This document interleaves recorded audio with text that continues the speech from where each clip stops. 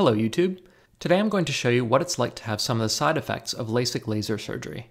This includes starbursting, halos, ghosting, and even a dislodged corneal flap. This simulation will give you an idea of what different severities of the side effects would look like in different situations. Let's start with night driving.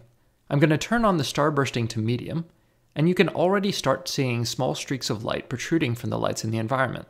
In other dark environments like concert settings, small reflections or lighter colored objects may also have a similar effect.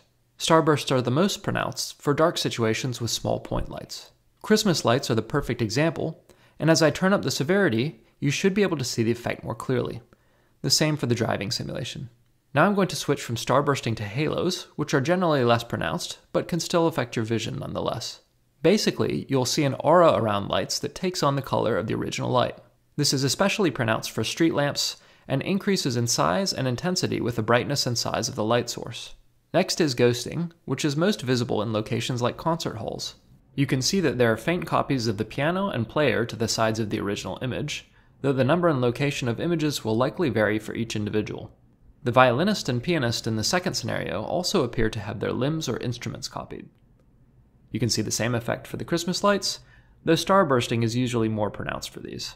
In a worst-case scenario, you might have some level of all three of these, so let me turn them up to maximum severity. The starbursting is probably the most visible, but the halo and ghosting also compound the total effect. They might even interfere with your night driving or reduce visibility during other low-light situations. Now let me turn the first three off, and the next one I'm going to display is the corneal flap dislodge. A mild dislodge might look like a haze or a slight blur in your field of view. This may not severely affect vision, but will likely cause some pain and discomfort. A major dislodge would probably result in significant blurring and pain. If this happens, you should seek medical treatment immediately.